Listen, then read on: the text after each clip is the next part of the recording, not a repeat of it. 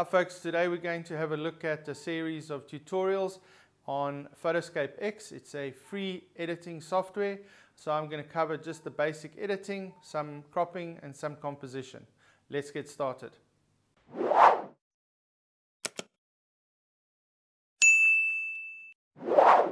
Hello all, I'm going to show you quickly how we add a watermark or a signature to a file in Photoscape X.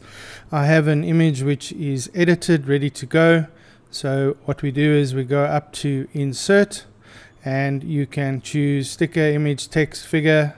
We'll go for text and we can have a look at the text there. We can go Andrew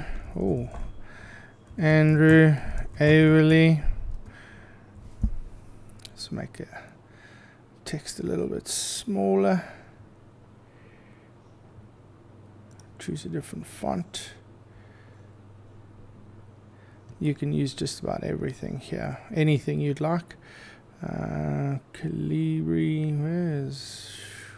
So there's so many cool fonts here. Look at the brush script. And we can have a look at making it smaller, maybe 20, 200, there we go. Make it a bit longer, smaller, and over here we'll just put copyright and move it to wherever you want to put it, and as you can drag it bigger and smaller. And there we go, there's your copyright. So let's undo that. Undo. So the next one would be an image. If you have a PNG readily saved, I have put them in the folder that I've been using on the desktop, and I have got a signature which I've pre-made, as you can see over here.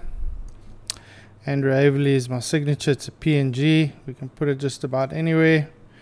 Click OK, and if you really want to, you can add another image. I've got PNG signal, logos, and I can put that logo down the bottom there.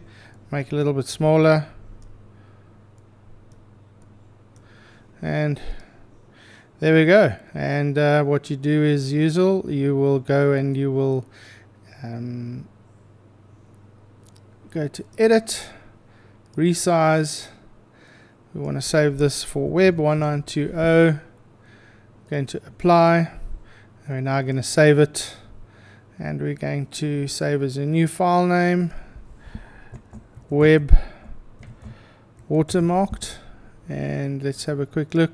75%, that's really great. So we go save, we go out of here, quickly look at Photoshop Originals. Let's have a look. Watermark, where's WM?